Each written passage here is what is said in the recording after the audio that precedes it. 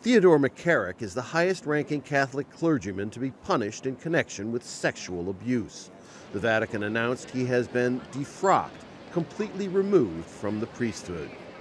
Both abuse and its cover-up can no longer be tolerated, and the different treatment for bishops who have committed or covered up abuse, in fact, represents a form of clericalism that is no longer acceptable. McCarrick was accused of sexually abusing minors, including teenaged altar boys and older seminary students studying for the priesthood. If we're talking about accountability for bishops, we're actually doing it. It's not talk, it's also we're walking the talk. It is also a very important signal for us bishops that we are not above the law.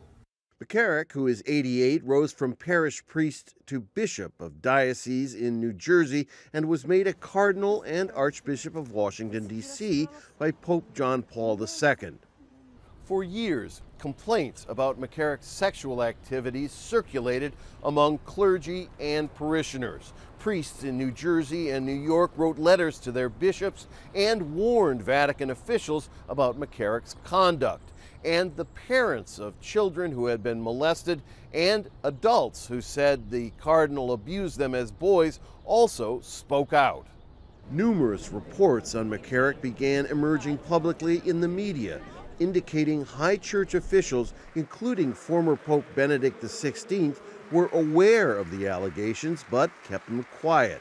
Last year, Pope Francis ordered McCarrick to a church facility in rural Kansas to pray and make penance in seclusion. The decision to remove him from the priesthood is nearly unprecedented, church scholars say. You have to go back centuries. Somebody told me to the Council of Trent, that's almost 500 years ago, for a similar situation where a cardinal, a former cardinal, was laicized. So it's a very big decision in the history. It's a landmark decision in the history of the Church.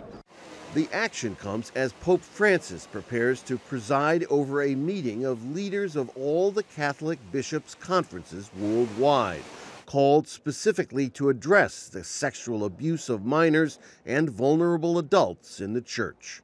Rob Reynolds, Al Jazeera, Washington.